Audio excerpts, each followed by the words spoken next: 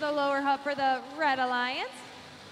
3 cargo in the upper hub for the Blue Alliance, and 1 in the upper hub. Now 2 in the upper hub for the Red Alliance.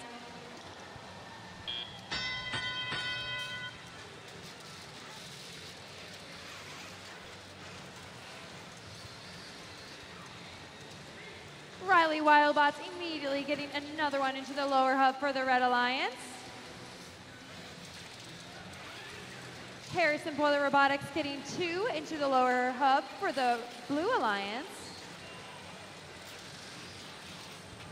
We got a shot off from Super Duper getting 1 blue cargo into the upper hub. 2 more blue cargo into the upper hub from Super Duper. 2 more into the lower hub from Harrison Boiler Robotics. And another blue cargo into the upper hub, and then 2 more blue cargo into the upper hub.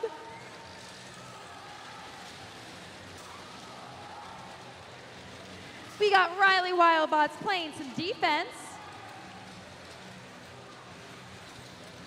461 gets 2 cargo into the upper hub for the Red Alliance, followed by 2 more from the Blue Alliance from Super Duper, as well as an additional 1 from 1529 for the Red Alliance.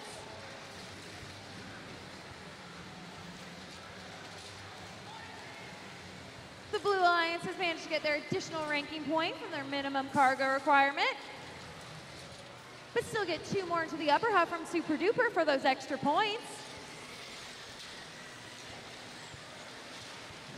Get 1 more into the lower hub for the Red Alliance, thanks to Cyber Cards. And we've got Monster Horsepower in the air. Super Duper looking at joining them. Westside Boiler Invasion also working on climbing that middle rung for the Red Alliance.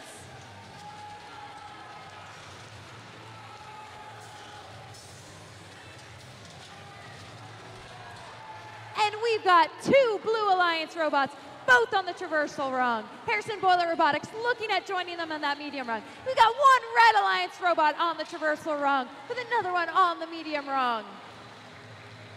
We've got 3 bots in the air. Let's see how these scores shake out.